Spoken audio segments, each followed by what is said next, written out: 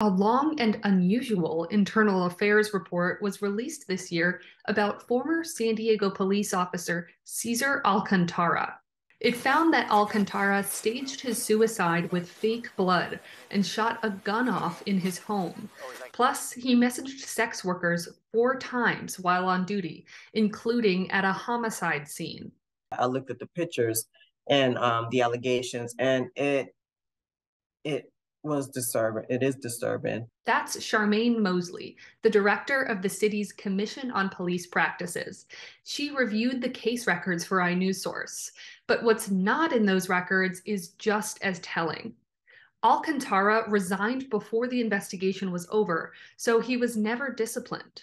The district attorney's office declined to prosecute him, and Alcantara has not been decertified, meaning he's still eligible to be a police officer in California. Taken together, all of this highlights the shortcomings of the systems designed to protect the public from problematic and potentially dangerous law enforcement officers.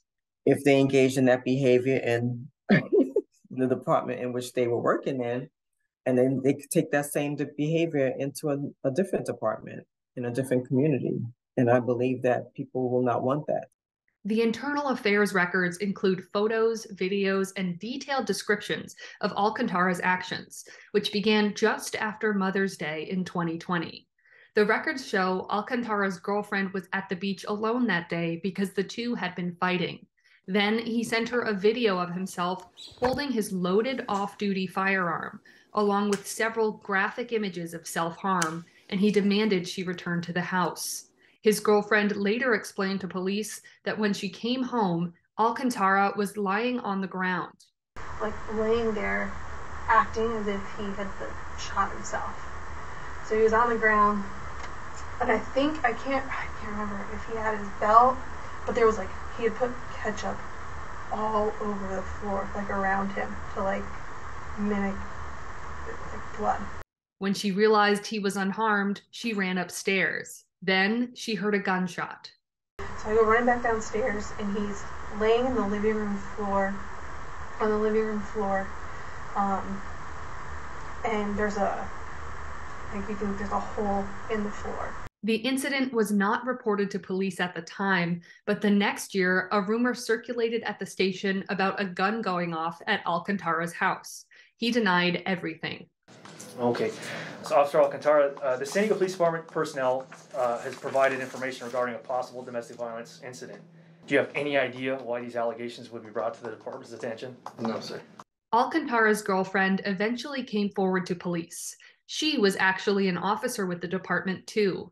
Investigators searched their home and found physical evidence, bullet fragments, a hole in the floorboards, and even a bottle of stage blood. Plus, screenshots showed Alcantara was messaging sex workers while on duty. The police records list several criminal offenses, including shooting a gun in an inhabited dwelling. That can carry a 7-year prison sentence. But Alcantara was not prosecuted.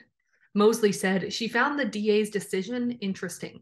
You're thinking about an officer engaging in misconduct, and then you try, if you compare it to an average community member, right? You take those two and you compare it, right? Would the DA have thought the same thing? The DA's office said it treats all cases the same, regardless of who the alleged offender is. They said they could not prove criminal charges beyond a reasonable doubt. Alcantara did not respond to requests for comment. Alcantara's girlfriend, who left the force late last year, declined to comment.